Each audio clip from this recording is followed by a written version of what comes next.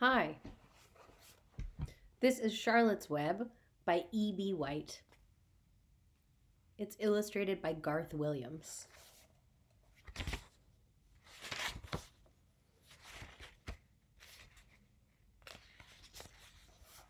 Chapter 1, Before Breakfast.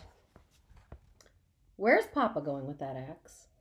said Fern to her mother as they were setting the table for breakfast. "Out to the hog house," replied Mrs. Arable. "Some pigs were born last night." "I don't see why he needs an axe," continued Fern, who was only 8.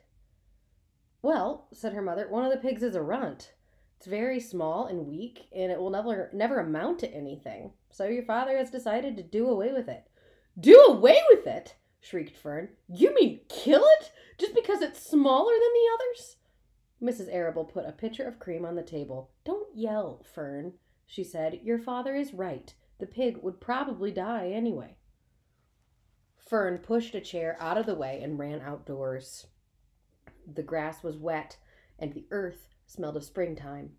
Fern's sneakers were sopping by the time she caught up with her father. "Please don't kill it," she sobbed. "It's unfair." Mr. Arable stopped walking.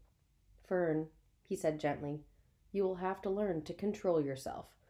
"Control myself?" yelled Fern. "This is a matter of life and death, and you talk about controlling myself?" Tears ran down her cheeks, and she took hold of the axe and tried to pull it out of her father's hand.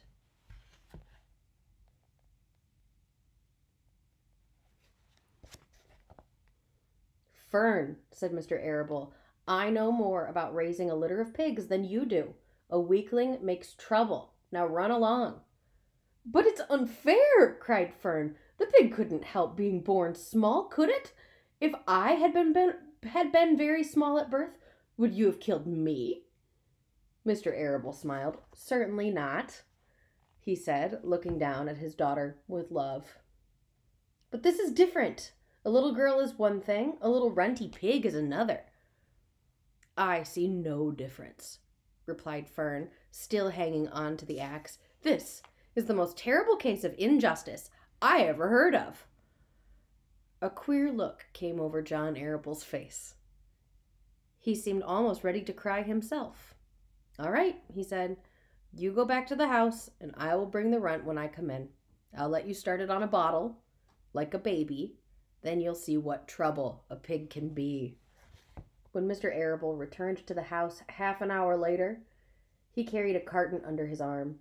Fern was upstairs changing her sneakers. The kitchen table was set for breakfast, and the room smelled of coffee, bacon, damp plaster, and wood smoke from the stove. "Put it on her chair," said Mrs. Arable.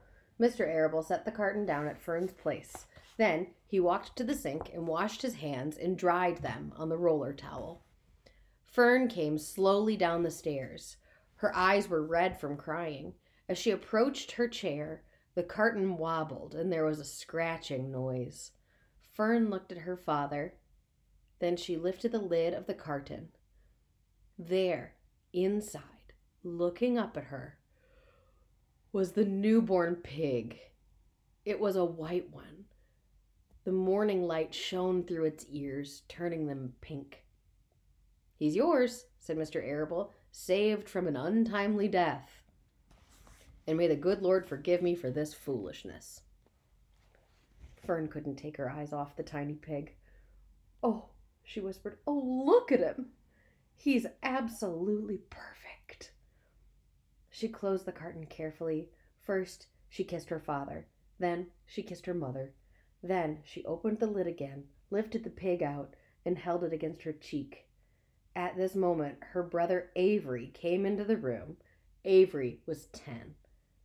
He was heavily armed, an air rifle in one hand, a wooden dagger in the other. "What's that?" he demanded. "What's Fern got?" "She's got a guest for breakfast," said Mrs. Arable. "Wash your hands and face, Avery." "Let's see it," said Avery, setting his gun down. "You call that miserable thing a pig? That's a fine specimen of a pig. It's no bigger than a white rat." Here's Avery.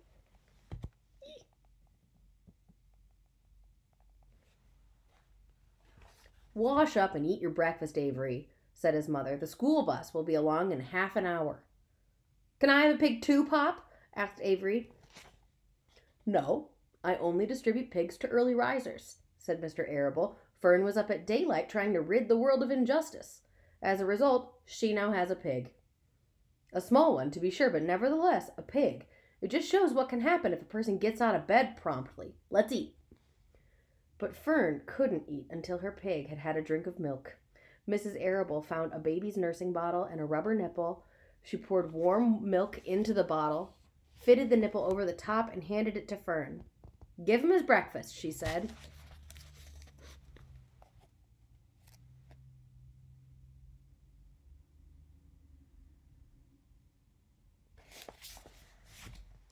A minute later, Fern was seated on the floor in the corner of the kitchen with her infant between her knees, teaching it to suck from the bottle.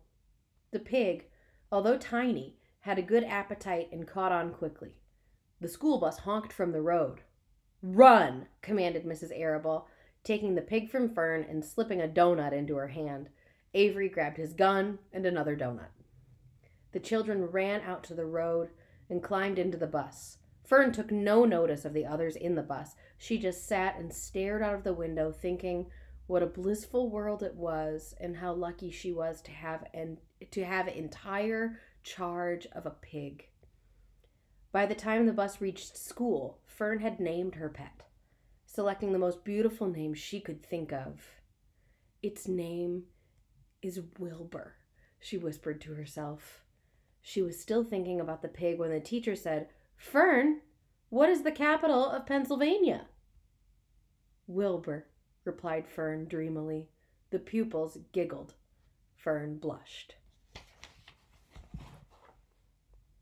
More soon. Love you all and miss you.